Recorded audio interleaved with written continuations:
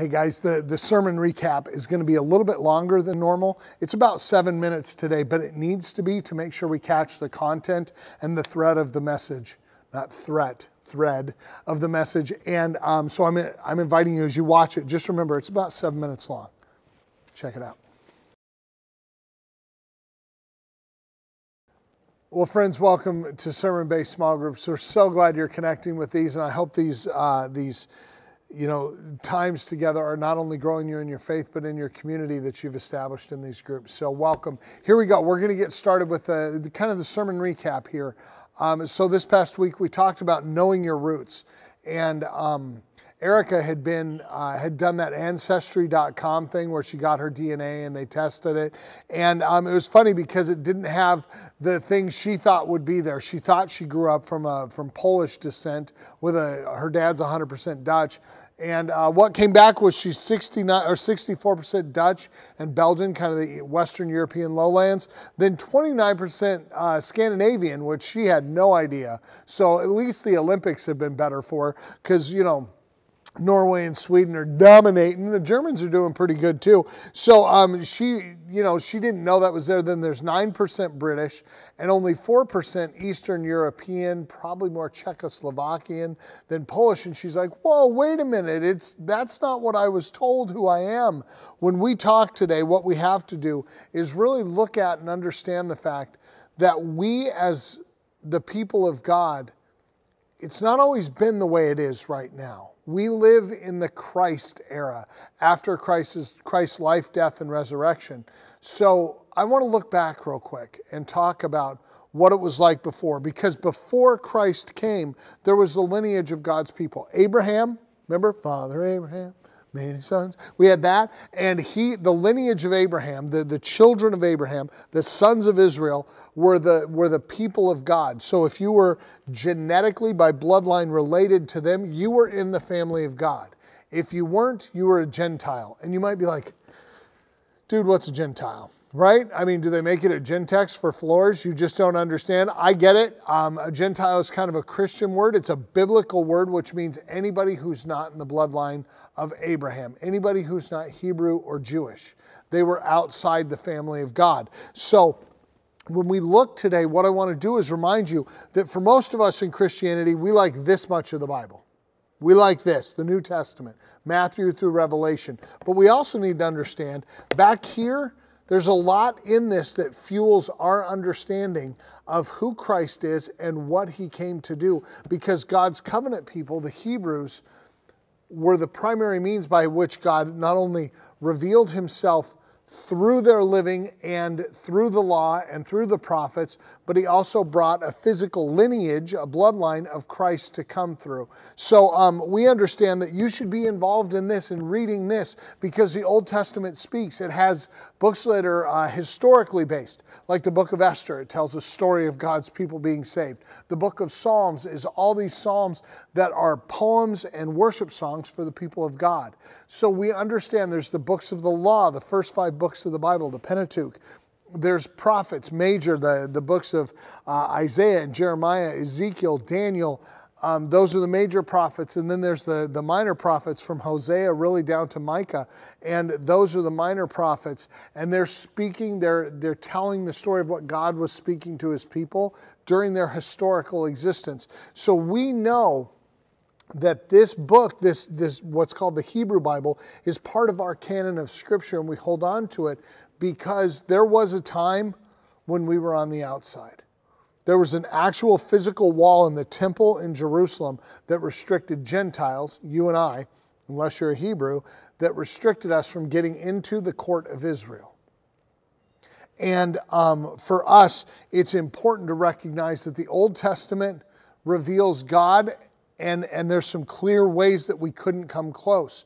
But in Christ, Paul says that he tore down the wall of hostility, the things that kept us from not only being able to get into the temple, but it restricted the Gentiles from getting to the place where the Jews could go. Think of the Brandenburg Gate in East Berlin, like circa 1982. You couldn't get through to the Soviet side. That's the way it was. There was a wall of hostility, but there was also a wall between us and God, a wall of hostility of sin. And Jesus Christ broke down that wall. Jesus Christ made the break through that. And the reason Scripture, with all these different books and authors, is one book, the Bible is one book, is because we know that the story is the same throughout. God is threading together the same story. And the story is the promise of redemption of God's people in the Old Testament and the fulfillment of His promises to His people and all of us, the Gentiles, in the New Testament. So for us, we recognize we've been grafted in. If you're a tree person, you know you can cut off a branch of an apple tree and splice it open and stick a cherry tree branch into that and kind of tie it off with some twine. Over time, that cherry tree branch will attach to the apple tree and grow cherries. It'll be fruitful in its own way off of that apple tree. And we are like that. We have been, as Gentiles, been grafted into the family of God, and we are being fruitful and living out the fact that there is no wall of hostility. There is nothing that keeps us from that. So there's this new temple. Remember the temple had the wall, the Brandenburg Gate? Not anymore. Christ has torn that down. So the best way to say it is it's like Erica's ancestry. She didn't find any Hebrew blood there, but it doesn't matter. She's part of the people of God because of the work of Christ. Because of what Christ did, she's in His bloodline. And she is bought with the blood of Christ. Like you are, like I am, we recognize the new temple is our lives. And the way we live in this is really, let's apply it in two ways. The Old Testament is as much your Bible as it is as the New Testament is. Be in this. I invite you to read the book of Psalms. Start at Psalm 1. It's beautiful. You'll love it. Psalm 1 all the way through the very end. It's a beautiful story of prayer, lament, praise, joy. It's all these things, confession.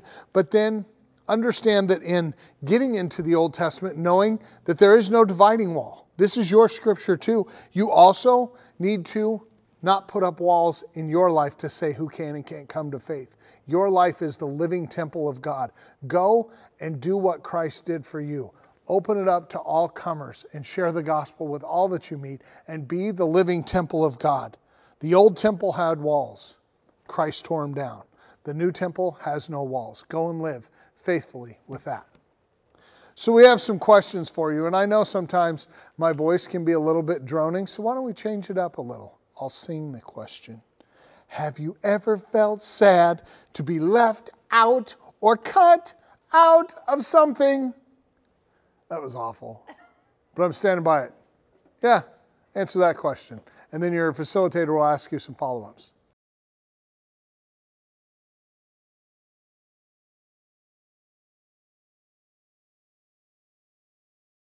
I apologize for singing the last thing. Erica's right here, and she looks a little sad, but kind of happy too.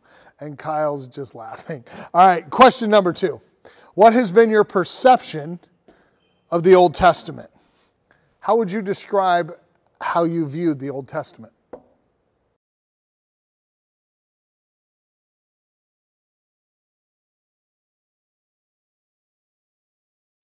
What would you say binds the Old and the New Testament together into one canon of Scripture?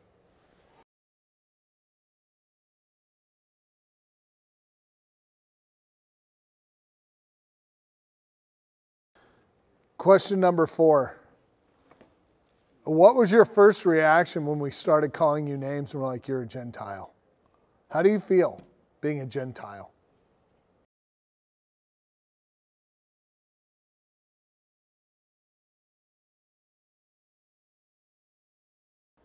Do me a favor. Have someone read the scripture, 2 Timothy 3:16. Keep that in there. That's awesome. Oh, you better have blessed me. All right. 2 Timothy 3:16 says this, "For all scripture is God-breathed and is useful for teaching, rebuking, correcting, and training in righteousness." The New Testament Gospels and all of Paul's letters to the churches in Timothy were not yet assembled into what we know as the canon of Scripture. So what is Paul referring to when he said Scripture? That's a good question. You should answer that.